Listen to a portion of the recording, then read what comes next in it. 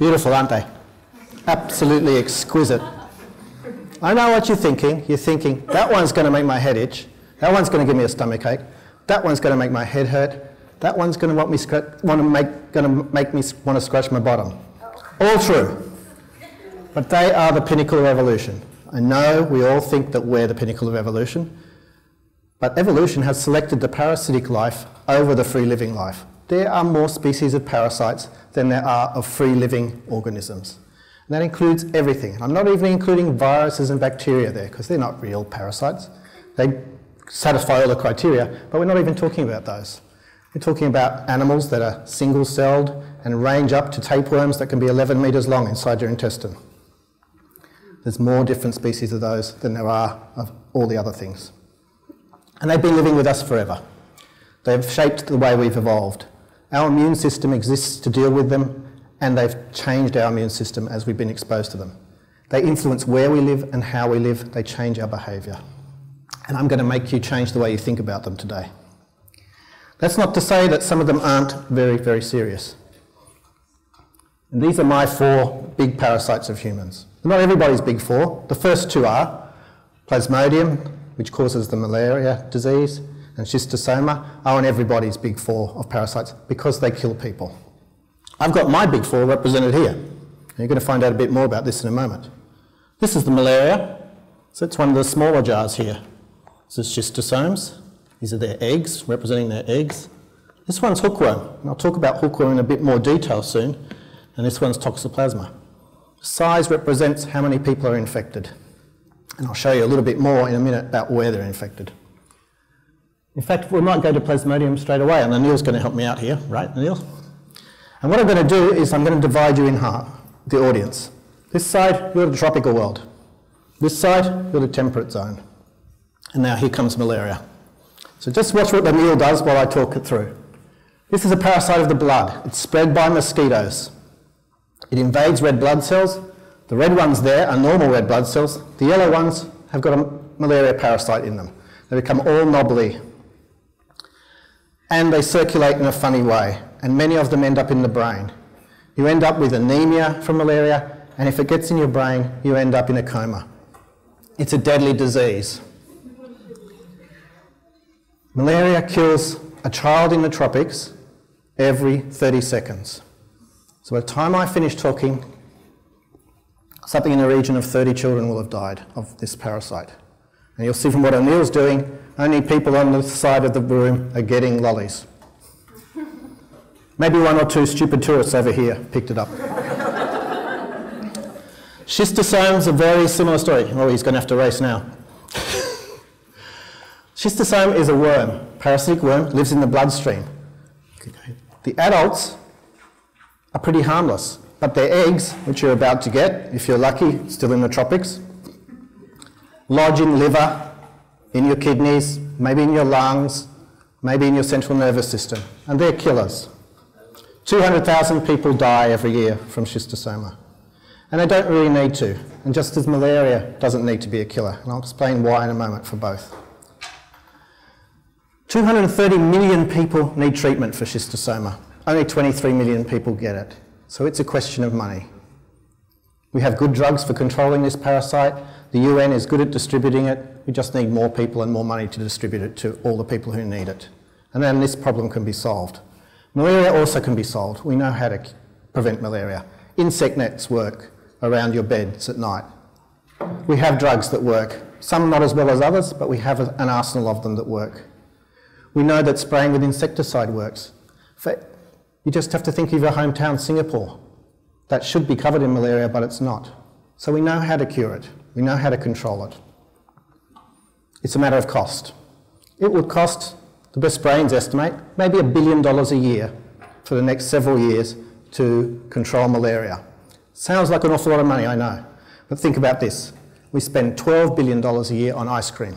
$12 billion a year on perfume and cosmetics. Doesn't seem like such a lot after all. Then we've got these other 2, which are more insidious, hookworm and toxoplasma. They don't kill, not so much. They're more insidious because they are very effective parasites. They spread far and wide and in large numbers. So I'll talk about hookworm first. Hookworms infect... Oh, but wait, I've got to be fair about this, because you guys are going to be unhappy otherwise. This is now the tropics. There's been monumental climate change despite all the best efforts. And now you guys are living in the temperate zone. Hookworms infect 600 million people. They're a bit more widespread than malaria and schistosoma. They do get into the temperate zone. They're perfectly capable of living in the temperate zone. They just prefer the tropics, as do most parasites. And this is why. The tropics are warm and wet. Think about where most parasites live. In your tummy, in your intestine, in your blood, in your brain perhaps. It's warm and wet there. They do have to have a free living stage though, where they can get out into the environment so they can spread to another host. And they also like it warm and wet. So they prefer the tropics. And just we're seeing it again. Most of the hookworms are going to the tropics, even though they're perfectly capable of living in the temperate zone. They suck blood from your intestine, these parasites, and cause anemia. And they also cause malnutrition, and they also cause growth and mental retardation in children. And what that means is that children suffer in schools. They don't learn as well as they could. And this creates an insidious cycle of poverty that those children can never break out of. Let's have a look a bit more closely at how this parasite does it. This is a life cycle. Looks a little complicated. It's actually a fairly simple life cycle as parasites go. Let's just jump on for the ride at this point. That soil I showed you before, that warm, wet soil, is full of larvae of hookworms. They burrow in through any exposed skin. Could be through your feet if you're running around barefoot. Could be through your hands if you're working in fields. They burrow in and then they migrate. And they go to the lungs. And there they go through a molting process where they become a next stage of parasite. And they irritate the lungs, you cough them up, and then swallow them, and they end up in your intestine and grow into adults. And you get boy and girl adults. Boy and girl adult worms are just like boy and girl adults of anything else. They look for each other, and then they reproduce. And in this case, they make eggs. And these eggs go out into the feces, and get shed out into the environment and contaminate. The drugs for hookworm are good. They're almost as effective as the ones for schistosomes, but there's a problem with this parasite. 6 weeks after you've had the drug, you're infected again. We don't develop immunity. It's an amazing manipulator of the immune system. So 6 weeks after people have been treated, they get infected again. So we need another solution. And we need to think like a parasite to come up with that solution. We have to stop thinking about ourselves. For the parasite, the fact that it's in a human is incidental. It doesn't really care about that. All it cares about is making those eggs.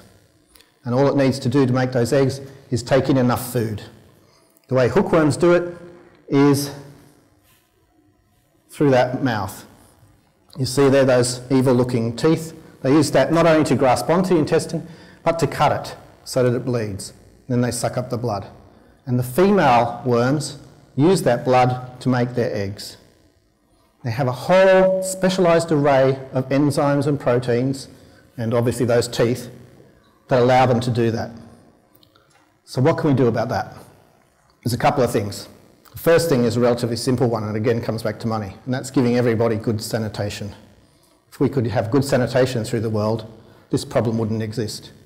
The other way is to imagine how we can stop them eating blood. And there's some great scientists working on this, and they've discovered that you can stop them eating blood, because blood can be toxic. If they don't have the right enzymes to digest it, then they don't survive, actually that intake of blood, and they don't make the eggs, and the life cycle gets blocked, and therefore no more hookworm. So it's possible. It's going to take a lot of research, but it's possible.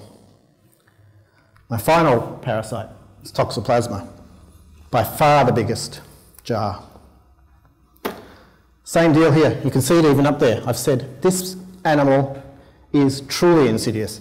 It can infect every warm-blooded cell in every warm-blooded animal anywhere in the world. You can see by the pictures that it does it. Even polar bears and dolphins get infected. But this parasite only wants to infect cats and mice.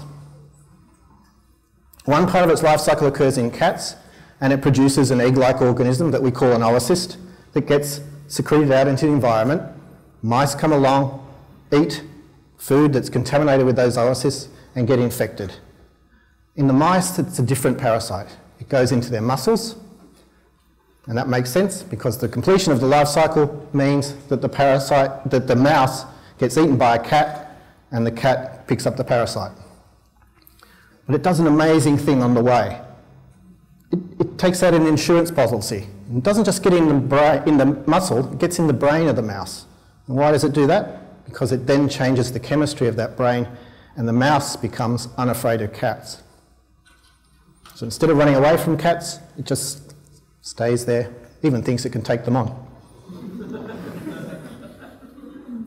All these other animals on this picture are accidents.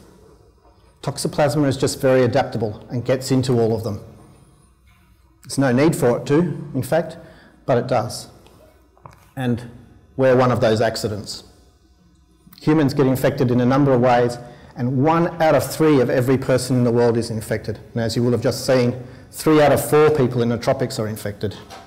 For most of us, it's never ever going to be a problem. But for some people, it's a very serious problem. And just from the sheer numbers of people infected, that becomes significant. It can cause miscarriage and stillbirth if you get infected while you're pregnant. It can cause blindness. In fact, it's a massive cause of blindness in the tropics. It causes learning difficulties right through life. And then, as we get older, this is the really insidious part about Toxoplasma, it causes mental disease.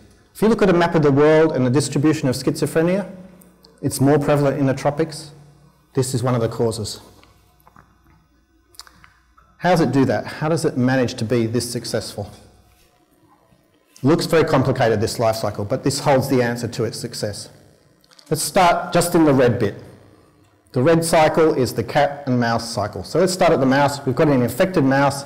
It's gone out one day thinking, I'm going to take on a cat today. Inevitable happens, the cat wins. Usually it's a kitten, mind you, and it gets infected. For about 2 weeks, that kitten is going to be infected, and it's going to be turning the very few parasites that it's picked up from that one mouse into billions of new parasites, and shedding them out into the environment as those oocysts. And from there, the life cycle splits up. And that's how we can be infected.